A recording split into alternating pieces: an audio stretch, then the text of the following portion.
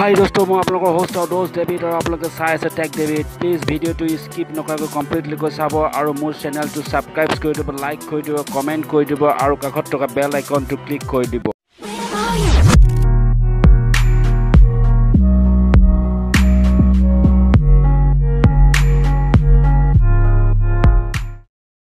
Chrome browser open কৰি লবা আৰু infinity free charge কৰি লবা আপুনি infinity free প্ৰথমতে পাব infinity free and unlimited web hosting with ph এইটো ইয়াত আপুনি ক্লিক কৰি দিব ক্লিক কৰাৰ পিছত এনেকা ইন্টাৰফেস আহিব এনেকা ইন্টাৰফেস আপুনি দেখা পাব ওপেন হোৱাৰ পিছত ওয়েবসাইটটো free unlimited web hosting free unlimited web hosting for 8 years over 8 years কাম কৰি আছে এই ওয়েবসাইটটোৱে fastest free hosting 99.9% uptime unlimited hosting completely free no force ads host any domain apuni hokolobur free apuni ei website or madhyamot apuni eta website create koribo paribo domain completely free ke apuni yar par create koribo paribo ei website or madhyamot aru scroll down kori apuni ei website or bikhoye pura pohi lobo paribo software class script installer আছে ইয়াত আপোনালোকে গুটেগল unlimited free পাব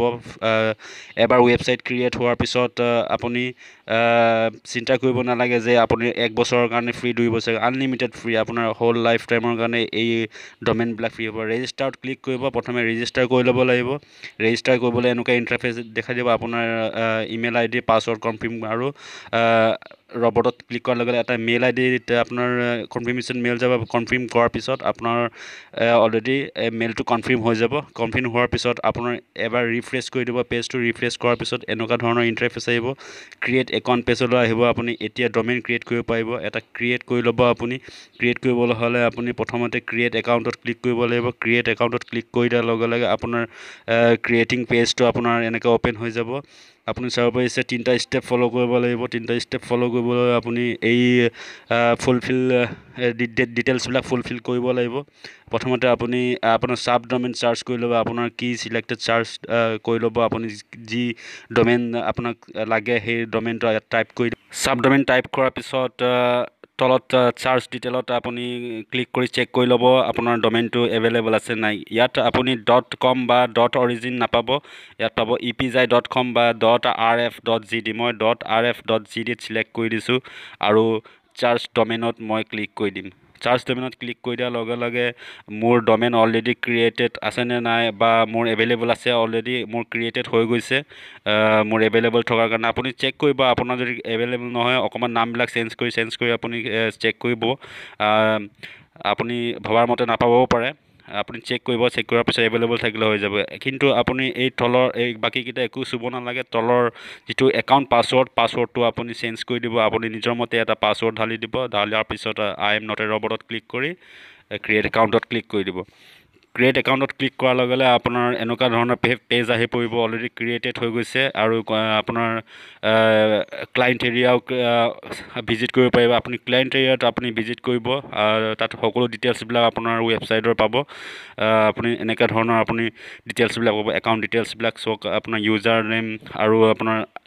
FTP details আৰু password কিছুমান থাকে আপোনাৰ সেই সকলোবোৰ বস্তু পাহৰি যাব পাৰে হেতু কাৰণে আপুনি ভালকৈ লিখি ল'ব বা আপুনি এটা স্ক্ৰিনশ্বট মাৰি এই পাসওয়াৰ্ড ব্লক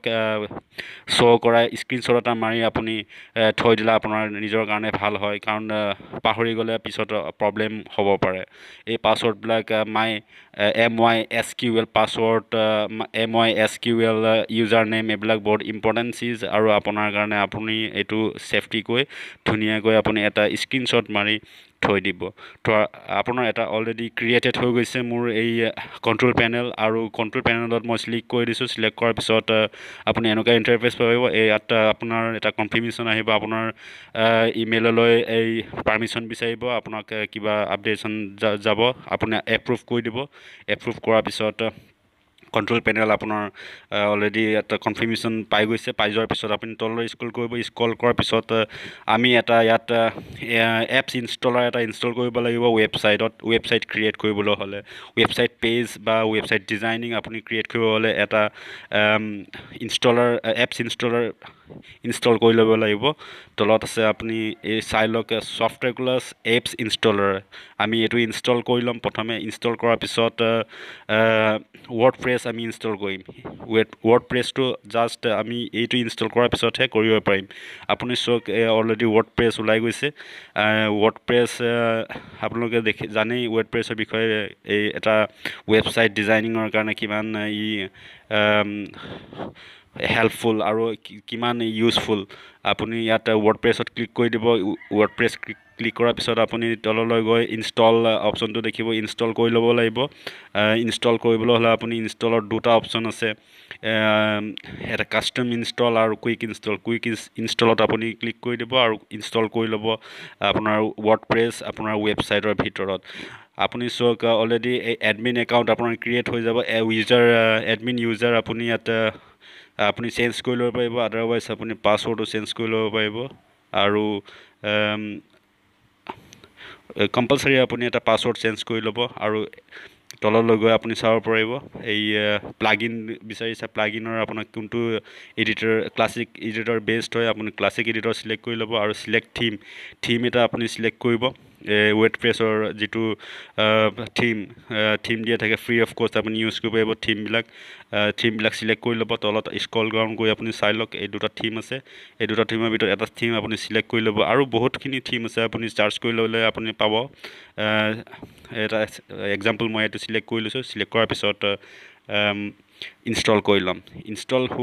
ক্লিক কৰাৰ লগে লগে ইনষ্টল হ'বলৈ অকণমান টাইম লাগে 4 to 5 মিনিটছ লাগিব কেতিয়াবাতো নেট ভাল হ'লেও সোনকালে হৈ যায় আপুনি অকণমান ৱেইট কৰিব যেতিয়ালৈকে ইনষ্টলিং নহয় ইনষ্টলিং হোৱাৰ পিছত অট'মেটিক আপোনাৰ এইটো পেজত আহিব congratulation the software was install successfully এই দেখিছে আপুনি মোৰ ইনষ্টল হৈ গৈছে ইনষ্টল হোৱাৰ পিছত ৰিটাৰ্ণ টু অভাৰভিউত মই গুচি যাম ৰিটাৰ্ণ টু অভাৰভিউত গুচি যোৱাৰ লগে লগে আপুনি চাব পাৰিছে মই অলৰেডি মোৰ এই ৱৰ্ডপ্ৰেছ ইনষ্টল হৈ গৈছে ইনষ্টল হোৱাৰ পিছত মই এতিয়া অট'মেটিকেলি মই ৱৰ্ডপ্ৰেছত মোৰ ৱেবছাইট ডিজাইনিং এডিটিং কৰিব পাৰিম ফ্ৰেণ্ডছ আজিলৈ ইমানেই আৰু নেক্সট ভিডিঅ'ত আপোনালোকক মই ৱৰ্ডপ্ৰেছ কেনেকৈ ব্যৱহাৰ কৰে আৰু ৱৰ্ডপ্ৰেছৰ ব্যৱহাৰেদি আপুনি কেনেকৈ ৱেবছাইটটো সুন্দৰকৈ ডিজাইনিং কৰিব পাৰিব নেক্সট ভিডিঅ'ত আপোনালোকলৈ মই লৈ আহিম আৰু আজিলৈ ইমানেই প্লিজ ভিডিঅ'টো চাই কেনেকুৱা লাগিলে কমেণ্ট কৰিব লাইক কৰিব শ্বেয়াৰ কৰিব আৰু মোৰ চেনেলটো ছাবস্ক্ৰাইব কৰি দিব থেংক ইউ